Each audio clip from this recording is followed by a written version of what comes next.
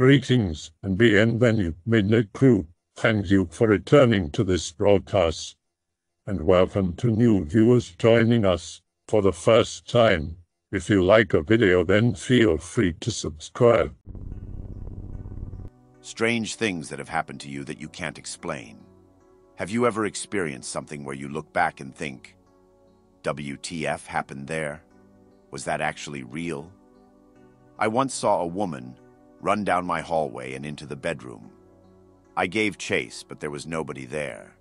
It confused me then, and it still does now. I often look back and wonder, WTF? You? Home alone, dwelling in my room. Suddenly a loud crash in the next room. Go check it out. Father has a lot of trophies on a shelf varying in size and shape. Half of one is lying on the other side of the room. Examine it and it looks like it is broken in half. Check the shelf to see where it came from. 2 rows of trophies. See the other half in the far row, like 4 meters away from the other one. WTF.gif. I could never explain what happened there. This happened when I was 22, living in Fort McMurray. I was babysitting my 8-month-old cousin with a friend. We're just sitting and talking in the living room. About 11 p.m. Suddenly, a weird floating worm about a foot long floated through the glass of the picture window. It was translucent brown, slowly undulating like it was swimming through the air. It was covered in wiggling hairs all over. It floats through the living room and down the hall into the nursery. My friend and I panicked and followed it there.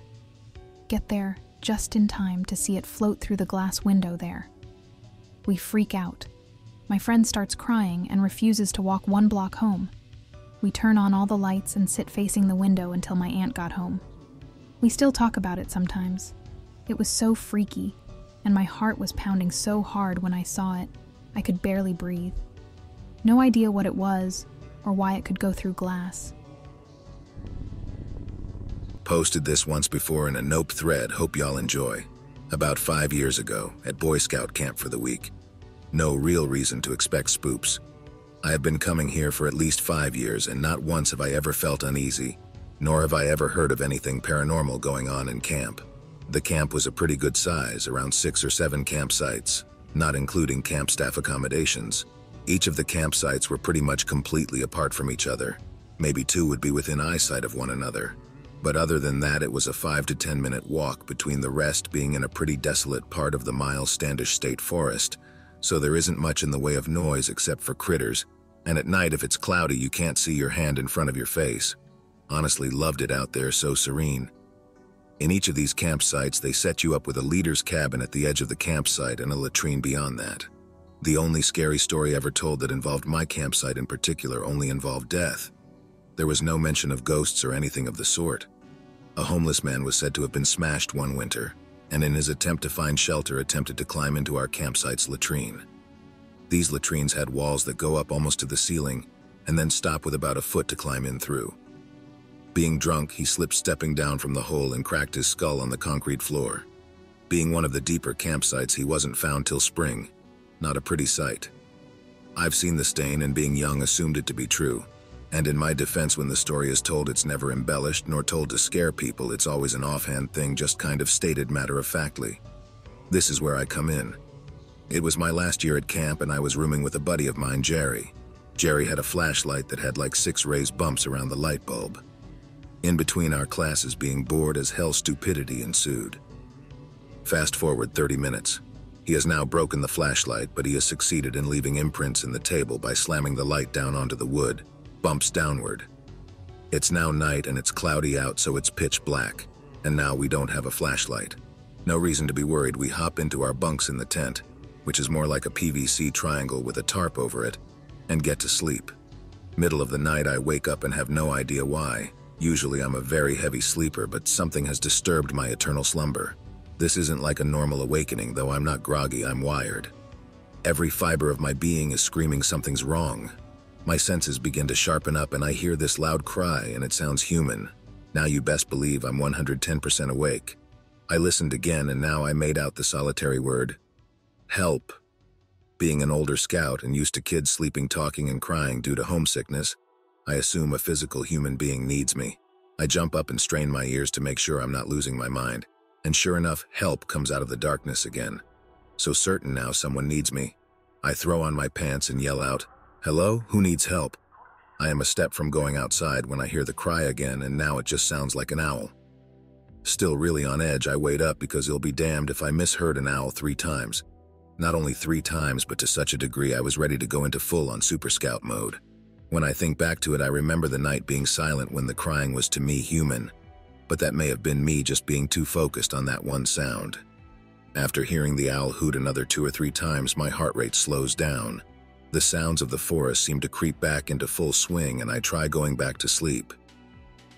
Just as I feel myself drifting off to sleep, I start seeing that redness you see when light hits your closed eyelids. Well, I assume it's now morning, and I got no sleep. I open my eyes, and to my horror, the flashlight that Jerry smashed into submission, the same flashlight that even when taken apart and put back together would not turn on, is now sitting on the floor, shining bright, right at me. Trying to convince myself it's just a coincidence. I attempt to shut it off and go to bed, but no, of course not. The flashlight is still so broken it won't turn off, and I can't remember how the damn thing opens, so I leave it face down pretending it's off. Wake up next morning, lights off again. Would have said it died, but tested the batteries in another flashlight, they were still good. Confused and a little more than rattled, I tried to just forget the whole thing. That afternoon, an older scout and scoutmaster meeting at leader's cabin got informed that another older scout heard a voice calling him outside of his tent, believing it was a younger scout. He got up to check it out, but whoever it was gone. We kept an ear out for any other outbursts during the night, and boy did I hope well to hear one, because it would prove it was just a scout and nothing more. But no more of the voices at night, and that there is my only unexplained event that's ever happened to me. Hope this was worth me typing out. Sorry for the shitty green texting, not a great writer. B8. Be playing hide and seek with my sister and friend. B me hiding under mom's bed. My friend hides in the wardrobe in other room. Coming ready or not. .jpg. My sister finds me immediately. Friend suddenly starts kicking the wardrobe door. Let me out, let me out. I come out from under the bed and follow my sister to the wardrobe, 2 steps behind her the whole time. He's panicking. I get to the wardrobe and starts pulling on the door with sis. It's shut tight. WTF? There was no way to lock or jam the door, and there's no handle or grip on the inside to hold it shut. I stand with sister looking bemused. My friend is screaming like a banshee at this point, almost kicking through the door. Door suddenly opens and he falls out onto his knees, almost crying. "Screw you! It was you!" I look at sis, knowing it wasn't us. "It was you! I could feel you pushing the door when I climbed in." Sis tells him to F off. It wasn't her.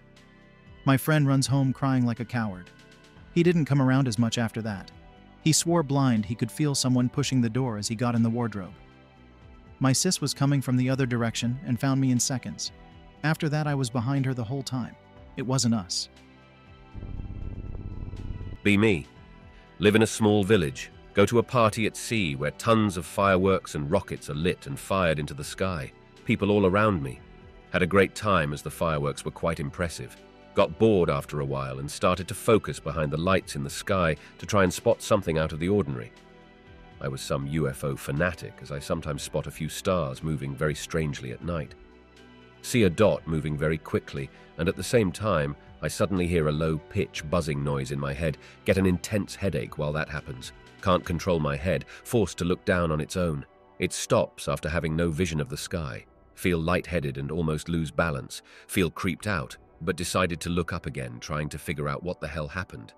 After some time I focus again. This time I spot that thing again and try to fight against the wave of the pain and urge to look down, but fail. The fireworks ended shortly after that. I didn't notice that 2 hours had passed. Start walking to my car, have a huge sense of dread and fear as everything around me suddenly starts to look far bigger than usual, as if I am sinking into the ground. Start walking faster until I reach my car, start driving quickly until I reach home. I never talked about this to anyone, and now I have agonizing pain in the right side of my skull, and it never stops.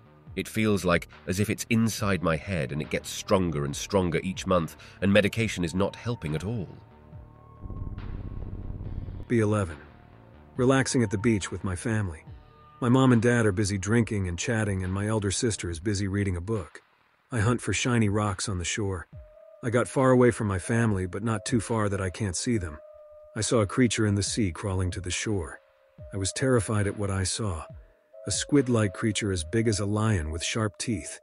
I couldn't speak due to shock, but I eventually let out a scream and ran away back to my family. I was crying and couldn't speak for half an hour. When I finally cooled down a bit, I told my family about the creature. My dad laughed and decided to check this supposed monster. I led him to the place where I saw the monster, but the monster was long gone. My dad found a crab as small as my little finger and teased me with it by saying, "Were you scared of this little small fry?" I still remember the face of that thing, and it scares me still. Something similar happened to me. B13, sitting with mom at 1 a.m. watching Prisoner Cell Block H. I was a strange kid. The living room door suddenly bursts open. Boom. A woman about 80 runs in. Looks like a corpse. Face is gray and wrinkly like an old witch. Mom and I almost jump out of our skin. WTF. Old woman points at us, mumbles something, then runs out of the room, slamming the door behind her. Mom and I look at each other for a split second, then give chase. Mom runs to the front door and I run up the stairs. She isn't upstairs, comes back down. The front door was still locked from inside. The chain was still on. She searches house again. Nothing. There's no way to put the front door chain on from the outside, so the woman couldn't have gone through the front door. If she'd ran upstairs, I doubt she could have survived a jump from the second floor, so I would have found her. I have quite a few to tell. I'll tell you the most recent one, which is from some months ago when my dog died. 11-year-old dog. Gets sick in the lungs. Doctor says it could have happened at any given time. The age didn't matter. At her deathbed, I kissed her head goodbye. Stares straight at me for probably 2 minutes like she's saying, "It's all going to be fine." Dies some hours later. Later when the moon was up. Very windy and cloudy. I stand at my window, sadder than I've ever been. For some reason I can't explain. I just look at the sky. As the wind flew by, the clouds shaped a face very reminiscent of my dead dog. Where the pupils would be, there are 2 stars. Staring directly at me, exactly like on her deathbed. She would have been 12 years old some days ago. I'm still sad. I used to live in an apartment complex. Had a room which also had my computer set up. Go to sleep one night, wake up. The entire desk is covered in liquid that appears to be water. Look up and the ceiling is not wet or has signs of water damage. There were no full cups at my desk that the cat could have knocked down overnight. Also, the liquid did not have an odor, so the cat didn't piss on it either. Ask Mother what the hell is going on. She has no answer. Dad finds out, and he has no answer either. Somehow my computer table got totally drenched in water overnight while it was dry the day before. To this day, I could not find a reasonable explanation as to why my table got water on it. I doubt my parents were pulling a prank on me, and if there were, they would have admitted it by now. Possibly related, around this time, my maintenance man died. He lived in the building, and the next-door apartment neighbor told my mom stories about how the toilet seat would constantly be up, even while knowing she keeps it down. This is what happened to me when my family moved into a house in Mount Beauty in Victoria when I was younger, when I was 7 or so. Moved to this house, 3 bedrooms and 1 bathroom in the outer suburbs of Mount Beauty, nothing unusual about it, wasn't an old house either. It was built in the late 1980s. Right behind the fence was thick bushland, and you could see Mount Bogong from the backyard. Second day in the house, I went outside, and there was a teenage boy sitting in the tree behind the fence. It was a tall gum tree, and it towered above the fence. He must have been around 6 feet. I remember him as being very tall. He had dark red hair, light blue eyes. He looked a bit strange because his nose was quite high up from his mouth. This didn't make him ugly or anything. It just made him look unusual. He just began talking to me casually, asking if I liked the new house and stuff like that. I wasn't at all weirded out by him, perhaps because I was young. The weird thing was, though, I remembered him speaking in a language I had never heard before, but it registered with me completely, like he would speak, and I would automatically translate what he was saying in my head. I'm not sure how to spell his name properly, but it was pronounced Teverath. He became a good friend of mine, and would always stay behind the fence. My family just dismissed him as being an imaginary friend. Things got strange when he first encountered my father. I remember because I was sitting against the fence and he was sitting on the fence. If I remember, we were talking about the trucks I was playing with. He would always recognize the toy vehicles I was playing with and tell me facts about the certain vehicle. Anyways, my father wasn't at home much due to having to leave town to work, but he was home for the weekend and came outside to see what I was doing. The moment he stepped outside, his eyes locked on him, and he didn't say a word. He just stared at my father.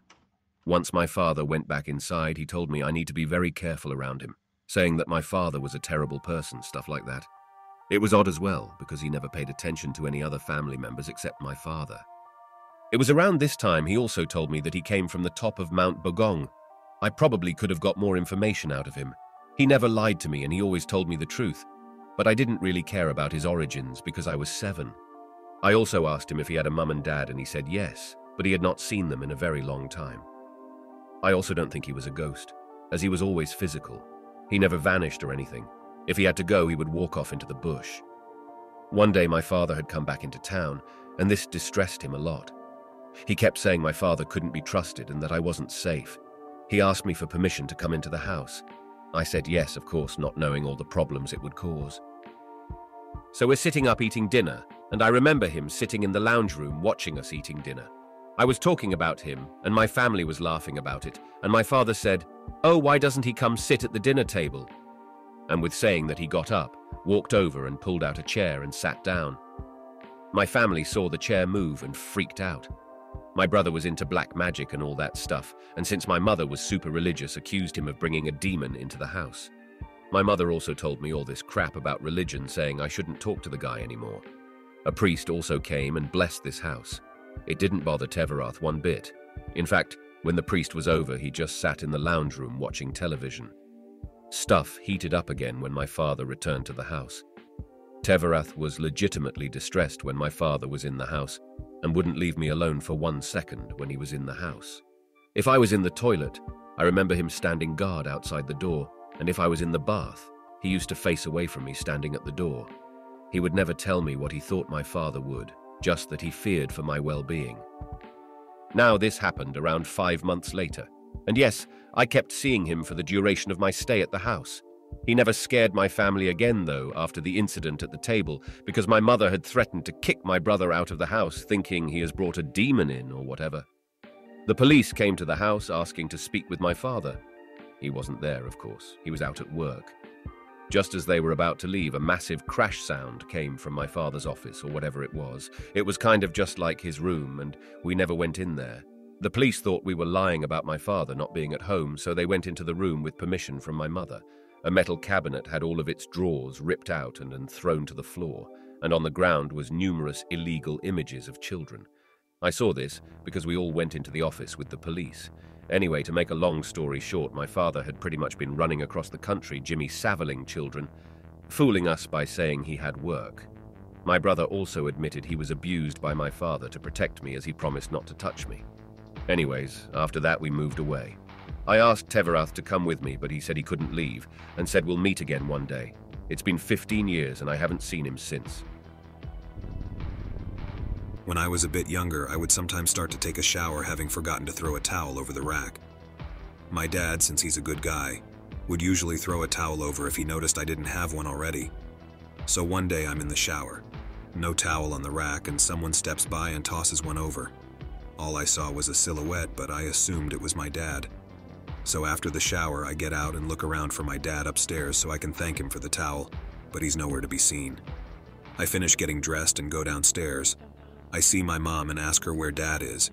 She reminds me that he's not home, so I asked her if she threw me a towel while I was in the shower, to which she replied she hadn't. My mom is not in touch enough to play some kind of prank like that.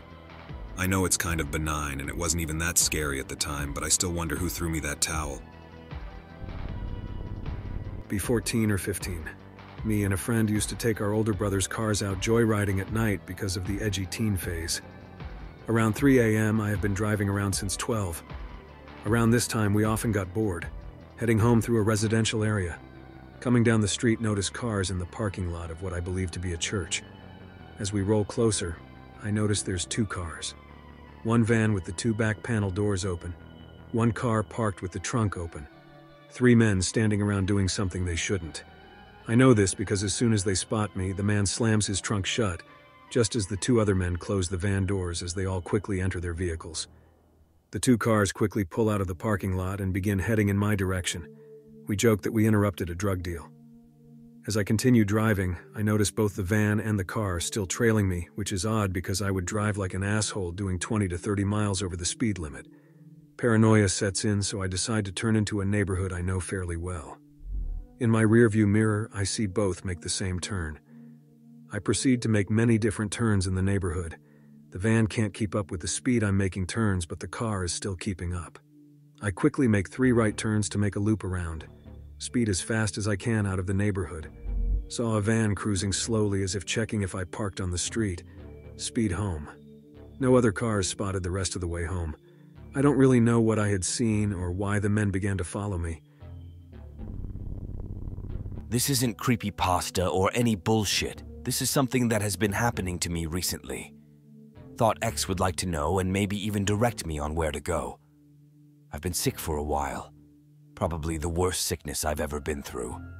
I'm pretty vulnerable to the flu, especially during changes in the weather. My sickness began on Thursday and has gotten worse throughout the weekend. At first it was just a headache, but this headache was much more severe than ones I've previously felt. It's felt like someone has been squeezing my head to the point where my eyes were about to pop out at any moment. With each passing night, I found myself sleeping more and more. That is, until Saturday. I could barely get any sleep that night. I kept going in and out. Disturbances such as frequent trips to the bathroom and coughing kept me up. But as it became too late in the night, my body was finally succumbing to much-needed rest. Though I was finally dreaming, I was dreaming about my room, and my room in the state in which I left it when I went to sleep. In fact, I was in my bed in the exact same position. I forgot to turn the light off the last time I got up, so my room was quite visible and nothing out of the ordinary was present, minus those common quirks that usually come with the dream world. I saw a blur pass over my eyes, and in a moment's notice I realized I was not breathing. I awoke from my dream, but my body did not move an inch. I was paralyzed. Not even my head nor my mouth could move, only my eyes. I could still feel my body, but my brain was not sending any signals. I looked down, and there I saw my right arm tangled around my neck. In a panic, I tried to move it, but it wouldn't budge, nor would my left arm, which I attempted to use to unravel it. A little anticlimactic, to say the least, I regained control of my body and was able to force my right arm to let go on my neck. Nothing similar happened the rest of that night, and while I laid there attempting to get over my sudden frenzy, I couldn't keep my mind off of one detail, the way my arm was wrapped around the neck. Most people's hand will only get so far that it touches the back of their neck. When I laid there helpless, I could see that my hand had made a complete loop around my neck and was touching my right shoulder blade. In other words, my arm had to have been extended by some means. Dislocated, perhaps? That could explain why I wasn't able to move it. But I didn't pop it back into place or anything afterwards. I did wake up the next morning spitting out a lot of blood. This was spitting, not coughing up. If I was coughing up blood, I would have seen a doctor, but it seemed my gums had burst in my sleep. My jaw was pretty sore as hell. I probably hit my head on something when I was sleeping. Sunday night, my headache was at its peak. I was in so much pain, my skin had turned pale. I was both sweating and shivering. Every noise felt amplified, like the noise was happening just inches away from my ear. I found the largest and most soundproof pillow I could find in my house and laid it on my head. Though they didn't quite go away, the headache and noises were dimmed. I knew I wasn't going to get any better than this, so I finally made peace and slept. You could probably tell what's going to happen next. I seem to have forgotten about my arm's erratic behavior the night before. Maybe I assumed it was all just a dream. My hard-earned sleep was once again paused, for I realized once more I was suffocating. I could feel someone forcing the pillow against my head, preventing any oxygen. My face was being crushed. I tried moving any part of my body I could, but to no avail. My legs would not kick the intruder, nor would my arms push him away. It was at that moment I recognized there wasn't just anyone trying to kill me, but it was myself. Well, to be more clear, my right arm, with the last available breaths to me under the pillow. I controlled my breathing, attempting to pump my body full of energy. At last, I could at least feel my feet. I inched them off my bed, and my legs followed. The sudden force of movement was enough to restore energy upwards, and I rolled myself out of bed, the pillow getting thrown off of me in the process. I gasped for air. Each breath was painful, but at least I managed to stay alive. Last night, I pretty much knew something wasn't right at all with my arm. Saturday night, I felt like it could have been a medical issue, but Sunday night had me second-guessing. I'm not one for paranormal beliefs, but there's no reason to not take any precautions after nearly suffocating to death 2 nights in a row. I took a roll of duct tape and taped my right arm to a pole in my room near my bed. I was uncomfortable, but it made me feel safe. I kept scissors in a close enough distance that my legs could reach them, but not my arms. That night, my headache and coughing have dissipated by quite a lot. I was in heaven compared to the nights before, in a relaxed state. I turned over on my side in a far more comfortable fetal position. It took me a few minutes to realize my hand was no longer taped, and not only that, right next to my face. The pipe in my room I taped it to was broken, the duct tape shredded. My hand started to move on its own in all sorts of alien manners. I tried to contain it with my left, but it ended up forming a fist and punching me in my lower jaw. I slammed my hand into the pipe, hurting it as much as it hurt me. It didn't bruise, and thankfully it didn't break either. It did stop the bizarre behavior the rest of the night. Needless to say, I'm pretty spooked. I just want to sleep and recover from my illness. But I'm at the point where I don't want to sleep. Regardless of whatever the hand shit is, go to the fucking doctor, dude. Arrive home after a midnight walk. It's 4 a.m. Nobody's home. Start packing some stuff in a bag for the next day. Clearly hears a metallic sound coming from the kitchen as if something had fallen to the ground. Don't know why, but feel spooked as f.png. Grab something to throw just in case.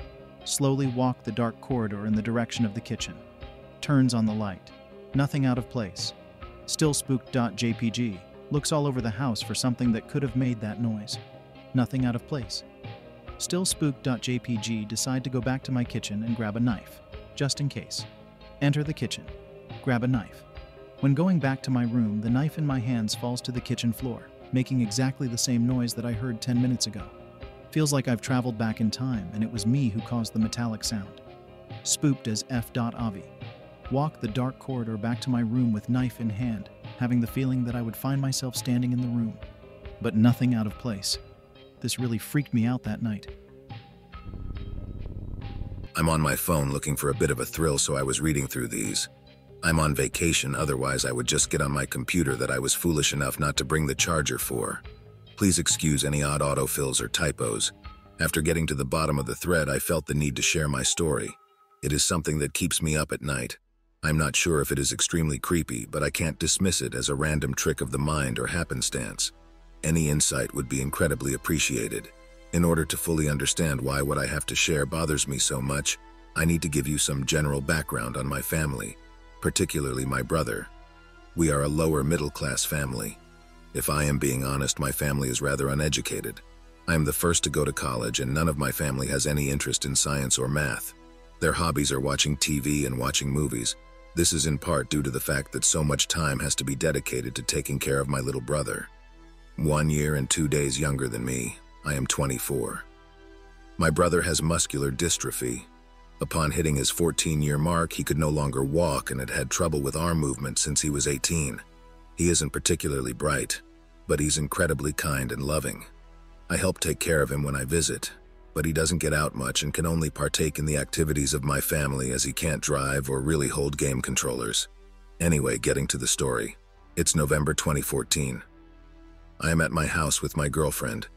Suddenly I get a sinking feeling, so much so that I tell my girlfriend that something bad is going to happen. She assures me I am okay as I am uncharacteristically anxious. I relax after a while. 25 minutes later I got the call. My mother lets me know that my brother has been in the back of the ER for 20 minutes being resuscitated. I rushed to the hospital. I have known this would come, though I wasn't expecting it soon. He wasn't even on a breathing machine yet. When I get to the hospital 15 minutes later, I'm expecting the worst, but hoping beyond hope he is alive. He is alive. Oh, thank the God I haven't believed in for years. Thank everything, but he wasn't breathing for 20 minutes. His heart stopped beating for a good 10 of that. Extensive brain damage. I can barely think in the throes of my sobbing. Can I see him? Can he talk? Yes. No. Will he ever? It doesn't look good. I go to talk to my still seizing brother's ear. His eyes flutter open with each pulse of the breathing machine. I can see the wrongness in his crooked, unseeing eyes. I love you, Anon. I love you so much. It's your brother, Anon. It's going to be all right. The faintest flutter of recognition. His eyes flutter open once more, this time meeting mine. They close slowly and don't open back up with the compression of the breathing machine. The beeping and noises begin, and I am hustled out for to begin resuscitation again. They succeed, but more damage comes with it. The next weeks are hard for me. I have to come to terms with my brother being dead. My little kind-hearted brother, dead. The time comes to remove the breathing tube to see if he can breathe on his own. If he can't, he is now on the do not resuscitate list. I say my goodbyes and tell him to let go if he needs to. The tube comes out with only the nurses, the doctor, my mother, and I in the room. The awful, horrid beeping begins. More nurses arrive, but the doctor just shakes his head and says, "Do not resuscitate. Do not resuscitate." He begins turning black from the lack of oxygen. Seizures, but then the eyes shoot open and a ragged, strained voice quietly sputters, 4936. The doctors didn't have an answer. I want to know why numbers were the last thing out of my brother's mouth. Why he locked cold eyes with me as he said them. Why I felt so awed and terrified when at that moment I couldn't feel anything. Beyond all of that, why I know there was one more number, and in fact I'm sure of it. 6 or 7? Roll back to about 8 or 9 years of my life. Be me using flatmate 1's desktop PC, slouching the shit out of the afternoon. Hear loud pop to my back left from the center. Turn back head startled, thinking, the cat is up to business again. Cat stealthily slouched it off unnoticed besides me on the same sofa. Cat looking in the same direction as me. Human and cat in profound, silent WTF moment. Everything is apparently in order. Check everything in the general direction of the noise. Everything is apparently in order. Still WTFing. Flatmate 2 arrives to check the noise. More WTFing. We double check. Everything is apparently in order. We triple checked. We notice flatmate 2's plastic eyeglass case missing from the otherwise empty table. We notice one of the case's halves, half A, casually slouching it off on the floor. Flatmate 2 and me WTF some more. We start looking for the other half. Find other half, half B, between crappy trash bin and crappy table leg snugly lodged. About a handspan off the floor, even more WTFing. Evict half B from its chosen place of residence. Further thought, there was only one noise, meaning that 2 out of 1. Case splitting. 2, half a meeting on the ground. 3, half B getting lodged between the trash bin and table leg. Had to be silent, or all of them perfectly coordinated. 2 humans and a cat witness. The dingy plastic joint between the 2 halves had no freaking way in the world of storing enough energy to do that. Except maybe at a molecular level. Half B trajectories are anomalous, or at the very least surprisingly convoluted. Trash bin was firmly hugging half B against the table. I hereby dub this phenomenon SPITE, splitting and impossible trajectory event, in which an object instantly splits in half, with each half covering a certain distance, apparently taking no time to do so and unimpeded by intervening objects. I'll bump with my own spoopy story that happened to me and a couple friends at the time. We'll call them Sue and Jerry. Sue and Jerry were family and just had an aunt that died. I went to the funeral and everything. Sorry if the Greentext doesn't work, I'm on mobile and I've never tried doing this on mobile. Be me about age 11, hanging out at Sue and Jerry's grandma's house. No one else was home but us. Trust me, we triple checked. We're all hanging out in the back sunroom of the house. Hear a loud ads banging from what sounds like it's coming from this little shitty storage room upstairs. Banging starts getting louder like it's coming down the stairs. We all look at each other in horror. Jerry finally opens his mouth, says some shit like he's on Ghost Hunters. Is anyone with us? Bang twice for yes, once for no. 2 loud-ass bangs. Nope, nope, nope, .jpg. Jerry looks at me. Anon, you watch the most TV, talk to it. I grow some balls since no one else would. Bang twice if you know any of us. 2 bangs. Is it me? 1 bang. Suddenly, Jerry thinks he knows what's going on. I bet this is my aunt that passed away and has some unfinished business or some shit. Remember, we're like 11. We obviously don't know shit about the spooky world. Bangs start getting faster and louder. We bolt. We all still talk about it. Apparently since then, Sue stayed in the house and it happened a few more times, and she even has a voice recording on her old flip phone. I have a couple of other weird things that's happened to my family and I throughout the years, but they aren't that spoopy, just weird. Me and Buddy get back to his place. We haven't drank anything yet. Notice a weird, white, translucent tadpole hanging in the air, tail pointed down.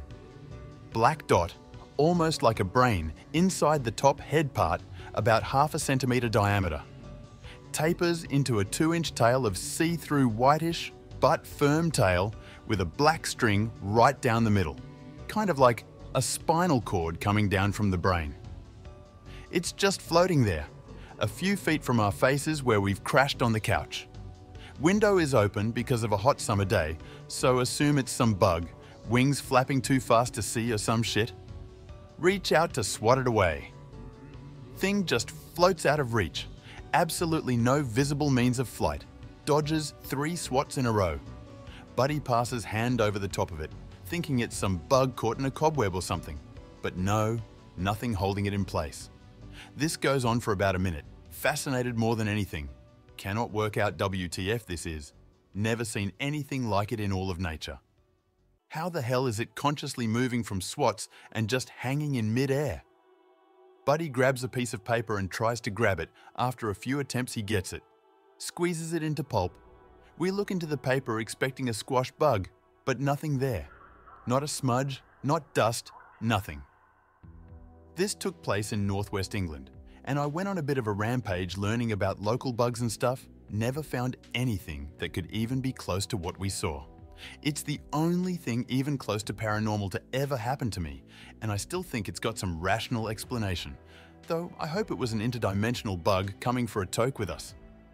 If anybody has any legit input, I'm listening. This has always been a little mystery in the back of my mind.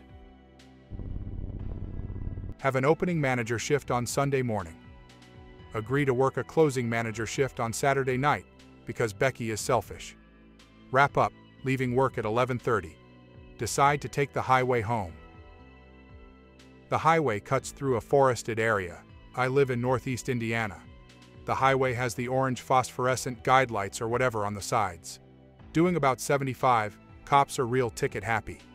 So I try not to push my luck, but I just want to get home and get the 4 to 5 hours of sleep I'll end up with. I didn't really realize it at first, but all the guide lights winked out. I can't hear a thing.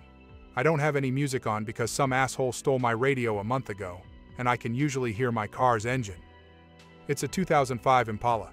Runs smooth but loud since it's the supercharged version. Looking ahead, my exit's in a mile. This shadow, hulking and on all fours, bounds soundlessly and effortlessly into the middle of the highway from over the sound barrier on the right side of the highway. I don't think much of it at first.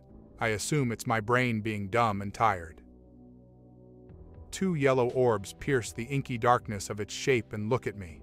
I freak out, and I jam my foot on the gas pedal. It stares and almost glides over the other sound barrier. Those sound barriers are probably like 15 to 20 feet high at least. Almost home. Pulled over by a cop for doing 60 and a 30. Make up some bullshit about my dad calling me and needing my help because he had a fall. Dude sees I'm panicked, so he lets me go. I don't take that highway at night anymore. Home alone, age 9. Eating some canned peaches cause it's tasty even if it is like 80% sugar syrup. I don't need teeth. Pick one out with my fork. So squishy it just falls apart off my fork. Instinctively follow it with my eyes. Blink, gone, no splat. Look everywhere and can't find it. Nothing it could have fallen under. I can't find it anywhere. If you don't know, those peaches are less solid than Jell-O and covered in syrupy juice shit, so there should have been this huge splat over a foot across on the wood floor. B10 see Batman the animated series on TV. See Two-Face. I think it's the coolest shit to flip a quarter all the time. One day try seeing how high I can flip the coin with just my thumb. I have to keep chasing the coin because I can't aim. Starts hitting the ceiling, so I have to take it outside. Go out on the blacktop and start flipping the coin because it's silver and I can find it even if I miss the catch. The first flip goes pretty damn high but comes almost straight down. Get ready to catch it. Poof. Gone. Didn't even blink this time. No clang on the blacktop either. Search everywhere. Again, I can't find it. Get super paranoid for a year and don't pick anything up I wanted to lose. Anything I do pick up is with a death grip.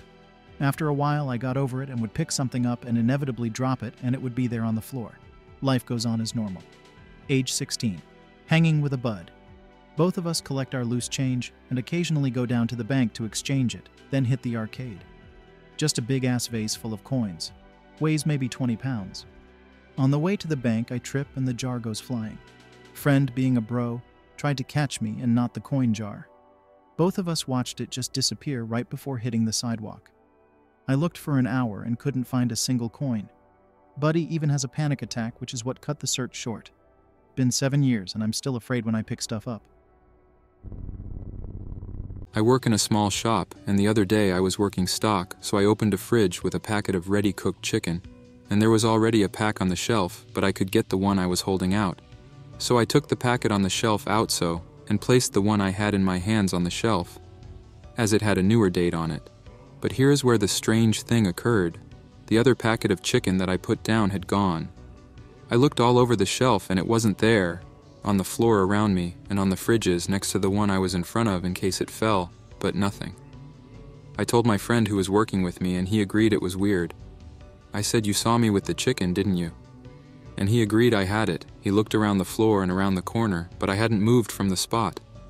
A very strange occurrence, and nothing similar has happened before or since with me. In the basement playing video games. Hear what sounds like crying upstairs. I stealth up there and realize it's my younger sister on the couch crying. I'm a dickhead brother. I jump out and scare her. She runs up the stairs, down the hall where bedrooms are. I'm a dickhead brother, so I decided to screw with her more. I turn the bathroom fan on and off over and over again. This is right next to her door. I see her bedroom light come on through a crack under the door and get ready to spook her good. Time passes. She never comes. So I sneak over to the door. "What the hell are you doing, Anon?" I'm startled and cussing match ensues. Dun.jpg. If you're in mom and dad's room who turned your light on, why do you think I was crying earlier? I was trying to go to bed when the lights kept coming on. I was in 7th grade at the time, and there was a boy in the 8th grade who, for some reason, I felt this weird energy pull about. Also, I thought he was cute, but I didn't have the courage to let him know. I saw him one night at the store with his mom returning video rentals. While I stood in the checkout with my mom, I had the strongest pull and urge that I needed to go up to him and just say hi. Not just because I liked him, but there was this feeling that was different from before. I have no words to describe it. It's not like I felt something was wrong, but the feeling I had was just not right. I chickened out and told myself tomorrow I will go talk to him, that no matter what I had to talk to him tomorrow. That night I couldn't stop thinking about him and the weird feeling I had when I was actively looking for him. Something wasn't right. And when the bell rang at the start of second period, my new feelings of him not being alive anymore were confirmed. Our teacher spoke to the class and said last night a student had taken their life. She didn't say the name or that it was a male yet, but I already knew it was him she was talking about. This wasn't the first time I knew someone passed before others, and it wasn't the last. The feeling for this one was different than the others, and I often have thought about the feeling and what made it different, maybe because he took his life versus others I have known that passed in other more natural ways. I hope that you enjoyed tonight's broadcast. If you enjoyed tonight's story, then please subscribe to the channel, as more green texts will appear daily. A new broadcast will appear when the clock strikes midnight Central Time.